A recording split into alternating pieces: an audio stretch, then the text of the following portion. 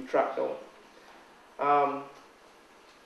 For generations, there are complaints in Mexico of Maroons attacking and robbing travelers along the Veracruz, Mexico City highway. There are other bands that also pillaged the white colonialists, operating chiefly along main roadways.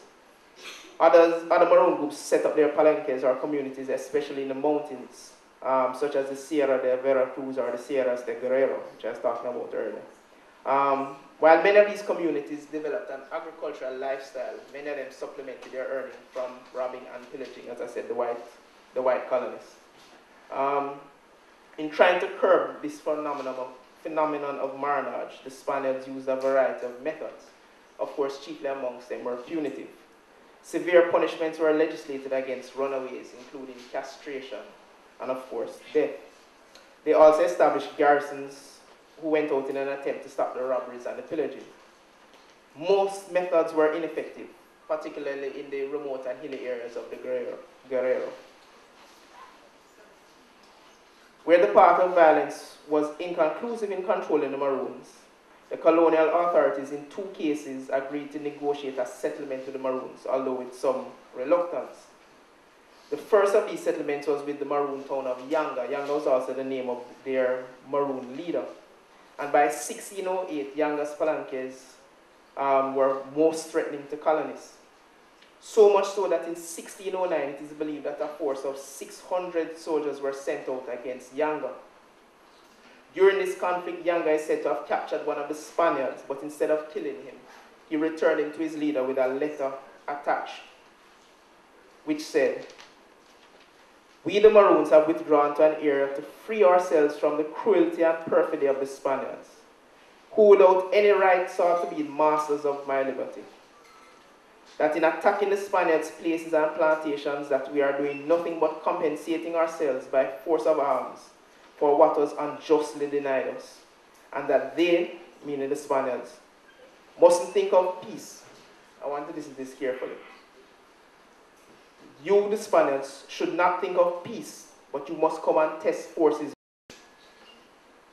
And to show Gonzalez that he could not claim cowardice and say that he did not know where Yanga was, he was sending the bearer back to him so that the bearer could lead him right back to Yanga's forces. So basically here was Yanga saying that I'm not afraid of you. That I've caught one of your men, and instead of killing him, I'm sending him back to you so that he can show you the way back to me. Don't think of negotiating a treaty. Don't think of negotiating any peace. You must come and test me in war. Which they did for a while, and eventually, in 1630, some years later, eventually the Spaniards sued for peace, and they agreed to a peace treaty. And they established a town, sometimes called Yanga, otherwise called San Lorenzo. Nearly 150 years later, in 1768, a second Maroon town of Amaca in Mexico was also formed. So here we have an example of Maroon groups in Mexico resisting successfully and being recognized by the Spanish authorities with treaties that recognize their independence.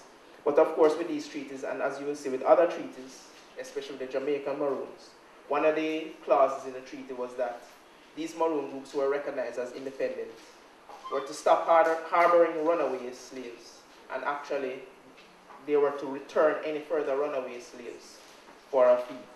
Naturally, as you can imagine, that caused a whole lot of problems. In Jamaica, some of the earliest Maroons were the Tainos who escaped Spanish enslavement and Spanish cruelty. Later, they were joined by a number of Africans who the Spaniards would have brought to them to be domestic laborers.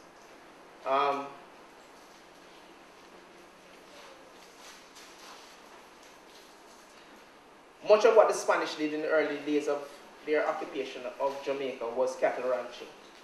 Sugar was not introduced at a large scale at the time in the early 16th century.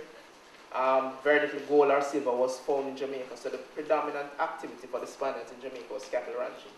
Cattle ranching requires lots of large open spaces for thousands of heads of cattle to roam, and it was generally the black African slaves who were put in charge of manning the cattle. This meant at a very early stage a degree of independence for these cattle ranchers, because they would be out in the country areas looking after the cattle without direct supervision of the Spaniards. So in a sense, this was the kind of beginnings of early marriage, because while out there, they would have gotten to learn the territory, they would have learned about the plants, learned about the environment, and become very familiar with it. By the time the English then came in 1655, a number of these enslaved Africans had already been working and living in the rural areas of Jamaica for a number of years. And certainly with the attack of the British in 1655, many of them simply ran off and formed their independent communities. A number of these African slaves sided with the Spaniards at the time of the British. And one of the things that I want to start thinking about when you're thinking about Maroons, because ultimately one of the questions that always comes up when talking about Maroons is this whole issue of the Maroons returning slaves and also helping to put down rebellions and revolts. And one of the things that I really wanted to think about is to put yourself in the position of an enslaved person who has been oppressed, who is fighting for liberty, who is fighting for independence. And you don't even have to put yourself in the position of an enslaved person. But if you just think generally about life circumstances and people who are trying to make the best circumstances for themselves. When you look at the history of the Maroons, you see many instances of that.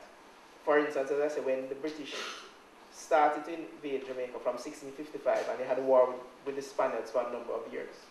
Initially, a number of these enslaved Africans sided with the Spaniards. One of them was Juan Lebolo, or who was later known as Juan de Bolas. You may be familiar with that name. After a number of years with the Spanish and the battle of the Spanish and the British, and he realized that the Spaniards seemed unlikely to win, he simply switched allegiance and went over to the British side and started to fight against other Maroons who remained loyal to the Spanish. You may see this as an element of treachery, of disloyalty, but really what it is simply these groups seeking to find the solution that is going to be best for them and to preserve their own freedom. So the Maroons have a long history of that. Certainly after the British took over, more and more of these Africans went off into the remote hilly areas of Jamaica and formed Maroon communities. Initially under the leadership of Juan de Serras and Juan Lebolo, they occupied much of central Jamaica, those parts of the island that you see highlighted there. But later on, these Maroons started to split into two groups into Jamaica. One group went towards the east and formed, sorry, that should be the other way around. One group went towards the east and formed the Windward Maroons, and another group migrated towards the Cockpit country, where you had the Lee Maroons. In Jamaica today, there are 4 remaining Maroon towns. But at the times of the treaties in 1739, there were 5 major Maroon towns in Jamaica. In the west of the island, in the Cockpit country, you had Trelawney Town and a compound.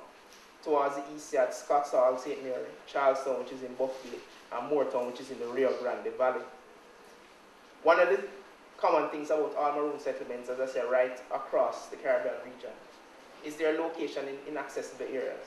This is a picture of the Rio Grande Valley, which is going up to Moortown and other Maroon areas. There's not a very good picture of it here, but if you look in the top right-hand